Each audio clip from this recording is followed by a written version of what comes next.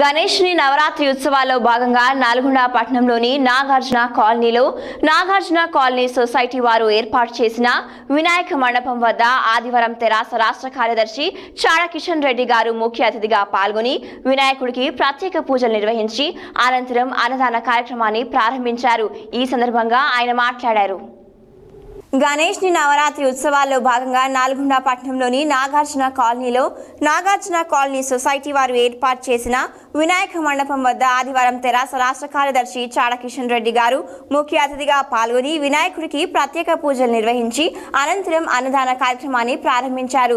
ఈ సందర్భంగా ఆయన మాట్లాడుతూ ప్రజలందరూ సుఖ శాంతులతో విరాజిల్లాలని, వారు తలపెట్టే ప్రతి పనిలో విజయం సాధించాలని మనసారా ఆ విఘ్నేశ్వరుని వేడుకోవడం జరిగిందని ఆయన అన్నారు.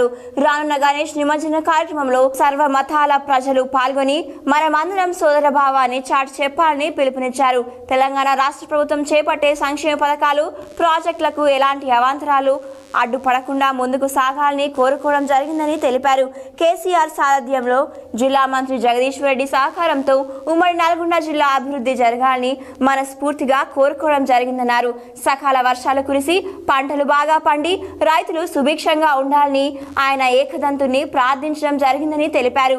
ఈ కార్యక్రమంలో రామచంద్రారెడ్డి, కాలనీ అధ్యక్షుడు సోమిరెడ్డి, మందడి మధుసూదన్ రెడ్డి, యామ దయాకర్, నాంపల్లి మనోహర్ రెడ్డి, సోమయ్య, రాజు, టీఆర్ఎస్ నాయకులు ఆకుతోట వెంకటేశ్వర్లు, గుండెబోయిన వెంకన్న యాదవ్, కర్ణాటి మల్లేష్, ఉప్పరి నరసింహ, అప్పల నాగయ్య, బొమ్మరబోయిన నాగార్జున, కంచెల శ్రవణ్ గౌడ్, కొండాపురం అరుణ్, కాలనీ వాసులు, భక్తులు పాల్గొన్నారు.